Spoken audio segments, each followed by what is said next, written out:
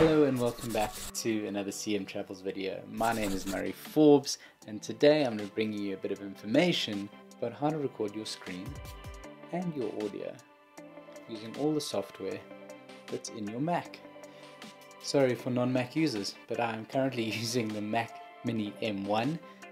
Wonderful PC, and if I haven't put out some videos about them already, you can check them out up here.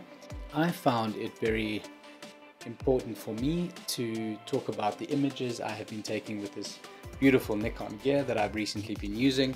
This particular lens is the 500mm AFS Nikon 500mm 5.6e PFED VR lens. Beautiful lens, and I'm going to be, if you haven't already, you can check out that video, which I'm going to be doing soon, or if I have not already done it. But here I just wanted to show you quickly how I've been recording my screen and my audio at the same time while using Quicktime Player. If you have any questions, please leave them in the comments below and I'll try to get back to you as soon as I can. And if you're new, check out the website. We do make some pretty cool t-shirts as well. Be part of the community, help me keep bringing you amazing content, and get yourself a t-shirt. Cool, let's dive into it.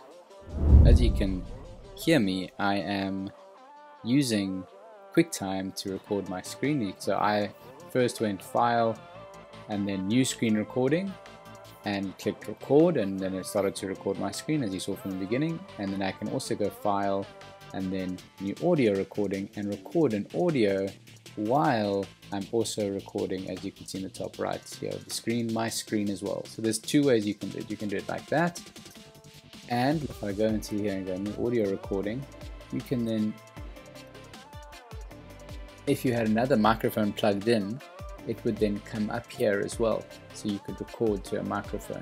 I did try to plug in the microphone that I normally use with my camera, but unfortunately, because it is an audio jack, it does not read the file. So if I came up here into New Audio Recording, here at the moment it is to my headphones, and that of course is perfect. But yeah, if you have a microphone that connects to your audio mic jack on your Nikon, for example, on your camera, it's not going to be able to be read by your Mac Mini M1 because it does not have that functionality coming out of the audio jack.